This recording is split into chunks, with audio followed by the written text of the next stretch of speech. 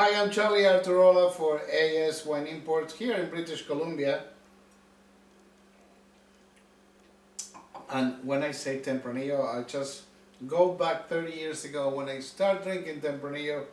And I have to say, when I have to drink Tempranillo, I got to always wait for that bite back. Because that is also something that recognizes this incredible grape that changes phases as it goes through Spain.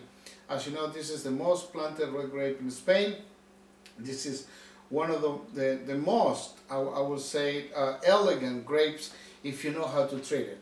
Now, we are talking about a wine from Ribera del Duero. We're talking about a wine that is from Pina Fidelis, which is a very powerful group of wine investors that about 15 years ago, they just came to Peñafiel. Peñafiel is a little commune around the castle of Peñafiel in Ribera del Duero, right on the heart of the Duero. You probably know the Douro, which is a river. In Spain, we call it the Duero.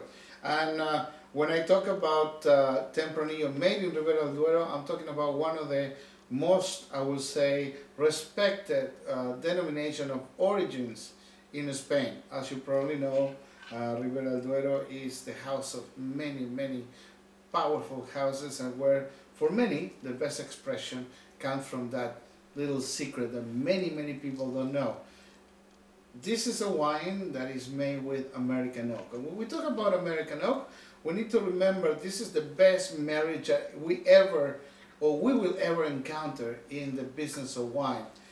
Tinta del País, how Tempranillo is known in this part of the Spain, from Peñafiel, has 4 months in American oak. So that gives the wine a little bit of more body, more cuerpo, as we say in Spanish, a different structure, much more structure than any other types of wines that we taste from other parts of Spain.